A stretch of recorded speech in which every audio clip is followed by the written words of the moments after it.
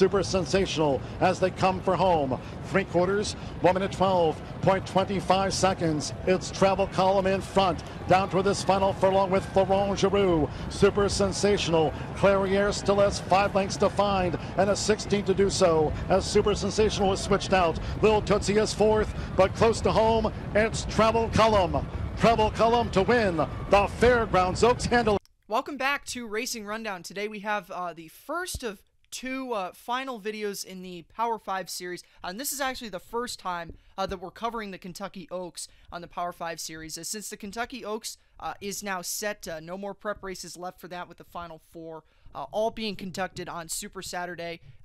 This being today, we're recording this just after all the prep races finished on April 3rd, and the Kentucky Oaks, as I mentioned, is now set, and we were a little bit down on the Kentucky Oaks in terms of talent mid-year, with a lot of horses dropping out of it, but now over the past couple of weekends, the Oaks has gotten really, really good. It's going to be really, really tough, and there's a lot of stuff to break down with the Kentucky Oaks, so we're going to get into it now and start with the overall top 5 right now, in our opinion, for the Kentucky Oaks. So now we're going to start with number 5 on the list. We're going to go 5 through 1. The number 5 on this list is Search Results, although I do want to briefly mention this was a very tough top 5 to make, because 5 is very close between 2 or 3 horses. There's some really talented fillies that didn't make the cut for this list, and this isn't recency bias. The reason that Search Results gets this over a horse like Crazy Beautiful or Will's Secret is because the way she won the way she won the Gazelle, and number 2 is the fact that she's a lot more inexperienced than those fillies are. Crazy Beautiful has a lot more runs under her. Search Results still a little bit green, and so at the end of the day, and she's also undefeated, so that does help. But talking about her now, she, like I mentioned, undefeated, nice winner of the Gazelle, 2 3/4 length victory for her. The top 5 of the Kentucky Oaks is going to be really top heavy, and I'm not sure if she's of those level of some of the top horses in the Kentucky Oaks, but right now she is really good. You can't deny the fact that she's talented. She won the Busher before she won the Gazelle. Both of those races were nice wins, and she broke her maiden really nicely this year. She didn't start as a 2-year-old, but Chad Brown, really this weekend kind of picked up some really nice horses for both the Derby and the Oaks. We'll have some of Chad's Derby horses later on when we have the Derby Power 5 from this weekend. Chad had some nice runners this weekend. One horse who will likely make the Kentucky Derby, a couple others who may depend on points, but overall, good weekend for Chad Brown, and especially with this filly. She's going to be one of the top horses for the Kentucky Oaks for good reason. Absolutely. And at number 4, we have another kind of late bloomer. This one, the latest of any horse on the Oaks Trail, and that's Richard Mandella's Soothsay.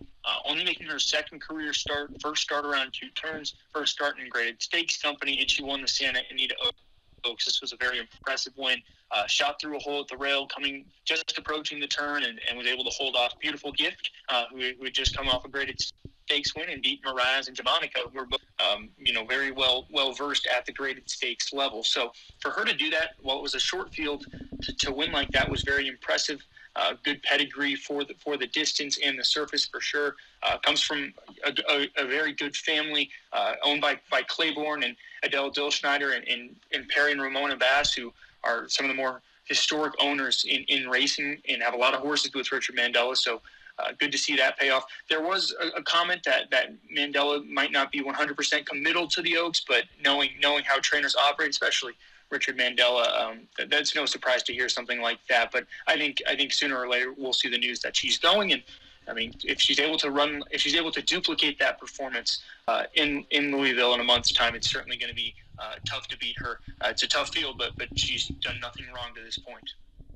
And now we're going to move on to number 3, which, if there wasn't the presence of the number 2 horse on this list, then the number 3 Clairiere would be number 2. Clairiere has been really good this year, but Eric will get to why she's not higher on this list. But looking at her overall, she's been good in the 2 races that she's won.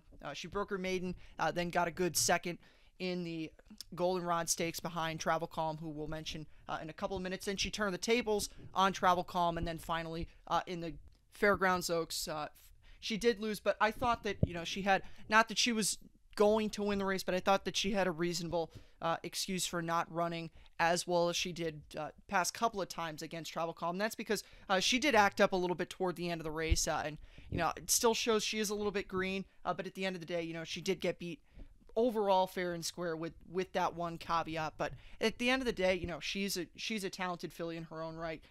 She is. I made this comment to Eric before we started recording that how many Curlin fillies out of Grade 1 winners there are in the Kentucky Oaks Trail. We'll obviously talk about Malathot, who is going to be on this list, and she's out of a Grade 1 winner. So is Clariere. So really, really good weekend for Curlin, and really good weekend for Stone Street overall with how many fillies they have that are on the Oaks Trail. Really high-level fillies on the Oaks Trail at that.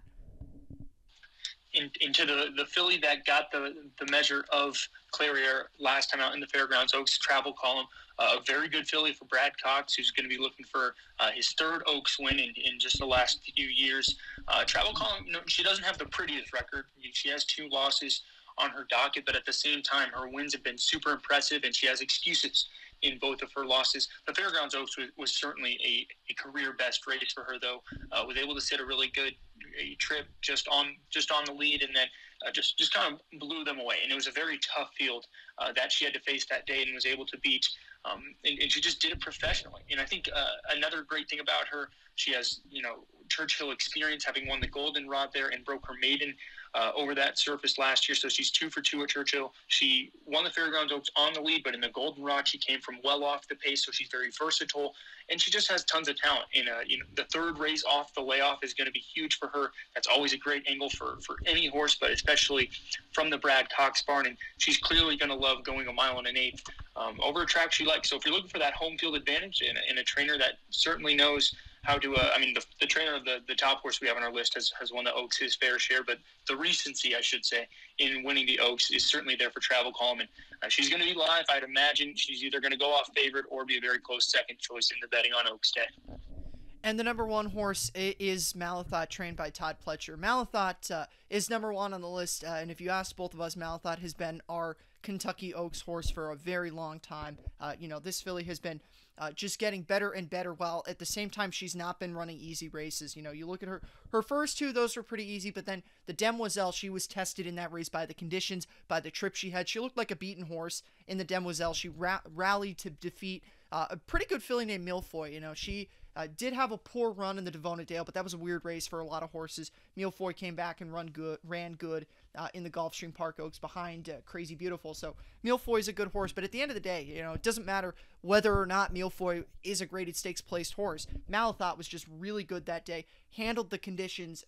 She wasn't really handling the conditions, I should say, but the conditions were not an effect to her at all. She did a good job being able to overcome that, and once she overcame that, she has the fact that she's run over a sloppy surface. She's had to deal with adversity. She had one more question that she had to answer, and that was the layoff today. I wasn't confident that she was going to be able to get it off the layoff, but I had enough confidence to be able to take her in the Ashland. And since she got the Ashland, she rallied to beat a horse past the Champagne, who looked like she was in a pretty strong position coming off the turn. And Malathot just rallied really well, got her past the Champagne, had a really easy lead at the top of the stretch, and I can't underscore how talented Malathot is. Eric's going to talk a little bit more about how good of a horse she is, but as of now, for me, I don't see a horse who's going to beat her in the Kentucky Oaks. Yeah, me neither. This is a filly I've been high on since very early on. If you listen to our podcast, she was included in our Maiden Watch segment, and really after her win and attempt at Aqueduct last November, that's when I dialed it in on this filly for the Oaks. And I think the crazy thing about her is that she's clearly gotten better from 2 to 3, which was very hard to envision given how good she already was at 2. But she clearly stepped it up. She looked to be coming off the turn, and just it was clear that she was game and that she knew what her job was to win the race, and she got her head down at the right time. And with that pedigree and with her physical build, she's going to love the 1 1/8. Reminds me a lot of one of Pletcher's other Oaks winners, Rags to Riches, just from a physical sense and how they run and move. Very much a strong comparison there. Malathot, this is a filly who, in my eyes, there's not really a race out there that I don't do a deep dive on when I handicap. But when it comes Oaks time, I don't think I'm even going to have to pick up a form to know who I'm going with. That's how confident I am in Malathot that she is the real deal. And while this is going to be a very deep Oaks, like most years, but I think this year especially, I think Malathaat is just really that good, and I think she's going to be able to beat them all on that last day in April. And with all that being mentioned, that's it for this Power 5. Again, like I mentioned, there are so many other good fillies that were not included just because this is such a deep Oaks field. And, it says how deep this field is when you have good horses like Will's Secret, Crazy Beautiful, and Pauline's Pearl who are not on this list because of how deep and talented this field is. And, not even getting into the horses that ran underneath them. So it's going to be a fun Kentucky Oaks. Really looking forward to it. But right now, at least if you ask us, the horse who's going to win is Malathaat. But we will see how everything shapes up come Kentucky Oaks time. Thank you for stopping by for this one. Be sure to check out the Power 5 for this weekend of Kentucky Derby prep races. We'll have 2 more episodes of that this weekend, and then the final one where we wrap up the overall top 5 from the prep season. So keep an eye out for that. Have a good one. Thank you for stopping by. Turning for home, has the advantage out to 4 lengths in the blink of an eye. Malathaat trying to chase her down into the final furlong of the Central Bank Ashland. Past the Champagne, a 2-length lead. She leads it by a length and a half. By a length, Malathaat still trying. Past the Champagne, Malathaat running on from the outside at the line. Malathaat gets up to win it for Shadwell Stable.